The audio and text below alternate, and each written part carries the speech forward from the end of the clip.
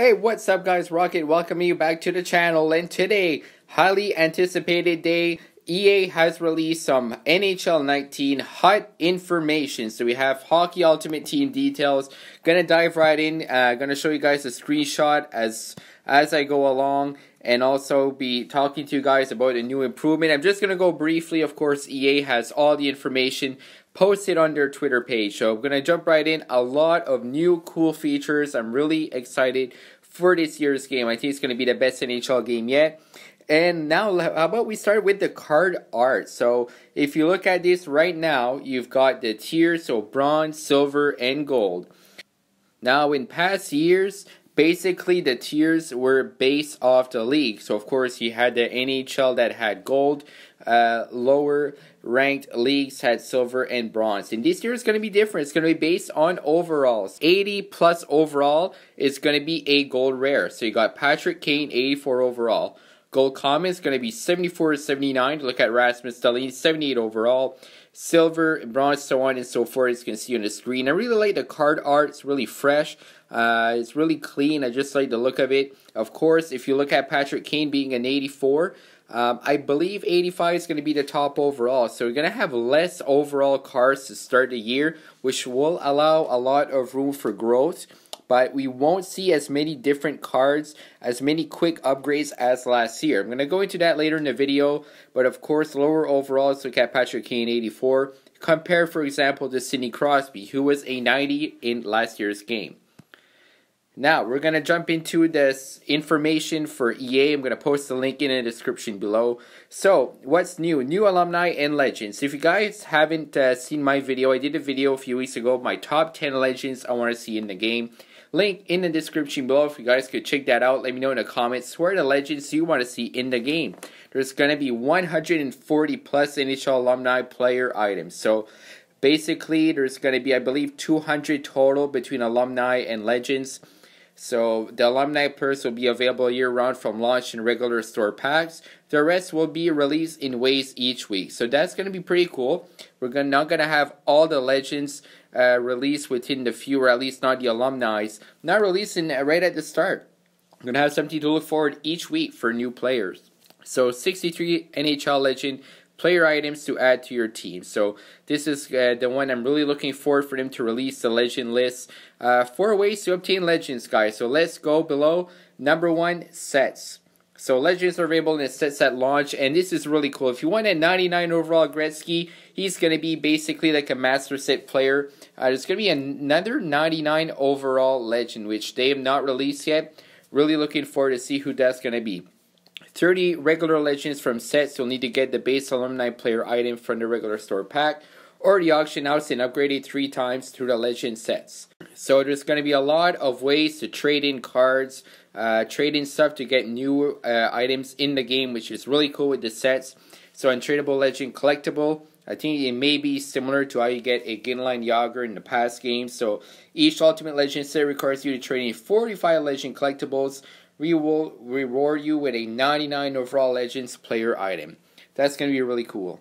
Monthly collectibles. So again, you can trade in some collectibles here to obtain a daily login pack. So we're going to have a daily bonus as well if you want to log in each day, each month up to including April 2019 for the rewards. Now, these are new things in the game. Milestones. 7 legends will be obtainable as rewards for completing 4 full milestone groups. So this is really cool because you got actual in-game tasks like scoring goals, completing sets, and taking shots. If I take an example, MLB The Show 18 for Diamond Dynasty, you can unlock legends, or they're called legends basically in the game, legends or flashbacks, by doing challenges like amount of hits, amount of strikeouts. And I really like the fact you can do that in NHL 19. So you can grind certain challenges. It makes it fresh every time if you want to do new challenges to get a milestone. You'll also earn a loan item of the legend, increases in overall the closer you are to completing the set. And I'm going to get to that a little later on. They have loan players. So you can actually loan a player you want to try to use on your team. You can see how he'll fit on the team before actually buying him. So basically, if you want to test a player, you'll see if he's worth buying or not. I find that's really, really cool. One other thing, they have legend packs. They're not always available. When they are, they'll have a purchase limit. Guarantees the random legend for a pre-selected pool at a high price. So something to look forward to as well. Now, this is new to NHL 19 to HUT 19. Back to what I was saying about MLB Diamond Dynasty, how they have like missions to do. This is really cool. So you got progression. Complete all progression objectives. So if you want to win 5 games, complete 5 HUT challenges, and complete 5 sets, it'll give you some coins. So it'll be a way to grind to get some more coins, packs, set items, etc. Variety of objectives for you to compete in your HUT journey. Every day there'll be a new daily objective. So keep something fresh every single day, something new to look forward to. Really excited for that. If you look at the layout as well, the layout is all black, gray compared to last year's layout. I personally like this layout better. Really looks nice. Now, milestones. Also new to NHL HUT 19 are milestones. Long-term tasks with big rewards so you work towards as you progress in HUT. Rewards include legends, loan items, coins, and more. So some examples of milestones include gold, challenge, stars earned, objectives completed. So that's one way to improve your team. And what I mentioned earlier, the loan players, so you have an example right here. Rasmus Dahlin, 78 overall, gold, untradeable. So of course you can loan it for a limited duration. I'm not sure if you'll be able to use him like an online player, if it'll be just versus computer. That'll be interesting to see. I mean, if you have one important game you want to win, let's say you're really close to, like, let's say top 100, you'll loan a really good player. Will they let you use him, or will it be just against computer? Looking forward to find that out as well. So from HUT challenges to objectives and milestones, plenty of ways for you to earn loan players to try on your squad. What's changed? So this is something that's pretty big, rebalancing the economy. The market really crashed in NHL 18. If you looked at the beginning of the year, cards, how expensive they were. At the end of the year, a legend was 5 to 10K at the most. So cards lost their value a lot. I think NHL 19, one of the priorities is for them to maintain that economy in the auction house. So lower overalls, as I mentioned at the start of the video, we're starting a lower overall rating them in previous years. Generally range from 50 to 85 overall. Of course, exceptions for alumni and legend. So it'll be a wider gap between regular players and legend items. That is pretty cool. Kind of the same idea as MLB 18, a gap between regular players and immortals. So a lot more room for SAG growth throughout the year. But this, I'll discuss it later in the video. We won't have each week. Let's say each week a player has a team of the week. It won't go 91, 92, 93, for example. I'll talk to that later. So it changes bronze, silver, and gold players.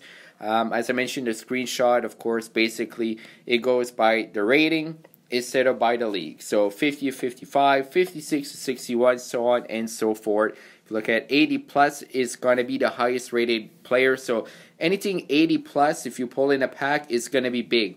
Compared to last year, NHL 18, where it was really high 80s was what you were looking for at the start of the year. Now, this is a big change. So, changes to live content. In HUT 18, there were 4 types of daily content per items throughout the year. It looks like Flashback is going to be removed. We're still going to have the Team of the Week, Milestone, and Prime Time. Although, the overall won't always increase when they get new items. If you look at this, players are only able to receive 1 attribute boost. A player is only able to receive 1 attribute boost per calendar month. So if a player gets multiple Team of the Week items, or multiple milestone or prime times, the synergies in card art, basically the type of card, will change. So as in NHL 18, when a player was already 99, let's say, for example, Ovechkin, he would get a new card. His overall, of course, was already maxed. It would add synergies. So it's going to be the same type of idea, but the players won't go up as fast. Since a player can only earn 1 attribute boost per calendar month, they'll receive a +3 boost to their stats instead of a +1. So basically, the players that are better will get more boosts and more synergies and more consistent value throughout the year. Now, changes to player items in packs. So in HUT 19, and actually, while I'm going on this, I just got off of work. Some of this I'm reading for the first time with you guys, so bear with me. trying to read and talk at the same time. So all types of players will be available in all base packs. Okay. Find gold rare items in bronze packs and bronze items in gold packs. So in NHL 18, of course, you had to buy a specific pack, get a specific player. So that's really interesting. So the difference between the packs will be a probability you have of getting a specific item. So amounts of rares, amounts of gold. So based on this, it looks like you can get golds in bronze packs, but they're more likely in gold packs, basically. So different price points for standard packs, gold plus, gold, silver, etc. And okay, so there'll be packs with one player item regularly available in Hut Store for a launch of NHL 19. So that's a pretty cool new feature they have. Revamped trade-in sets. So this is pretty cool. Now, in NHL 18, they had trade-in sets, but they weren't really worth it, to be honest. This one here, you have more value. So 5 bronze common players, you get 1 bronze rare players. 5 bronze rares, you get 1 silver common, so on and so forth.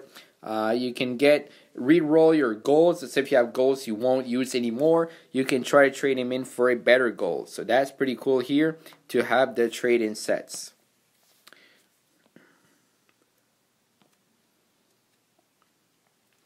Now here, simplified consumable items. Each year we see complaints about the complexity of getting and applying consumables in Hut. Have an arm injury or leg injury to your player, you had to scroll down your list of consumables. Same goes for contracts. So only 1 contract item, 10-game contract. So unfortunately, contracts are still in the game. Was kind of hoping they'd be not any more in it.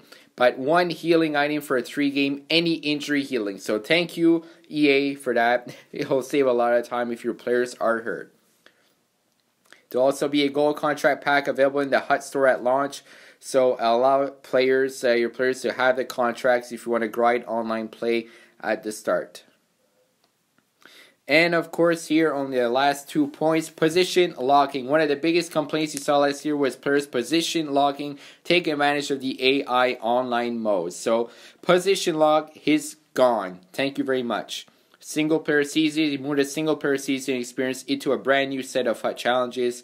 This allows us to streamline the mode, provide a more engaging user experience. So overall, really looking forward to NHL 19. I find that they have a lot of changes, a lot of stuff that the community was looking for. It's going to be better for the market. I think keep the market where it needs to be. Cars will maintain their value.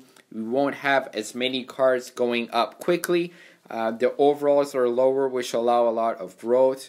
A lot of different ways to obtain coins and players. Of course, a lot of legends to look forward to. You can have loan players, a lot of different ways to make the sets. If you want to trade in some old cards to get some new ones.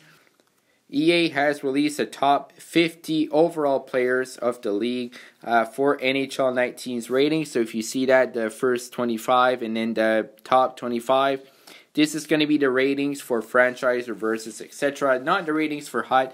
Nevertheless, those are your top 50. I will be doing a video soon, guys, discussing my opinion on the top 10 goaltenders in the game. Of course, highly debatable list, to be honest. Some of these I don't really agree with. Some of the choices I do agree with. Going to be discussing that in a video. Of course, EA has released also the top 10 rookies. If you go on their Twitter page, they'll be releasing that. So, thanks for watching. Let me know in the comments your opinions and thoughts on the game. Personally, I can't wait to use it. Personally, I can't wait to play the game. Only less than 2 weeks left now, guys. Until then, thanks for watching. Leave a like if you enjoyed. Subscribe if you're new. Have a great day.